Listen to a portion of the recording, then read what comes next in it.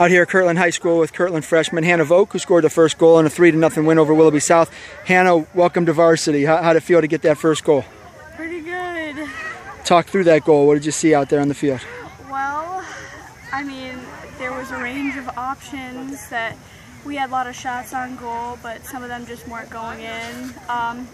First one we did get, it wasn't lucky and it wasn't just a tap-in. It was a good assist from one of my teammates, and I put it in the corner.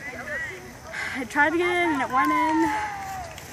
Coach talked about the preseason, the scrimmages. He said you kind of scored or had a point and assist in every one, and then you know, you earned that starting nod. How's it feel to be out here as a freshman with all these girls who have had so much success at Kirtland? It's pretty nerve-wracking sometimes, but we're all part of the team, and you can't deny that. All my teammates are really nice, especially the goalie, just all the mids, all the forwards. Even though we don't play the same positions, we're just like a family. Feeling any pressure because you're a freshman out there? Oh yeah, I'm feeling a lot of pressure, but like I said, my teammates, they just show me the way, and that's what's keeping me along sometimes.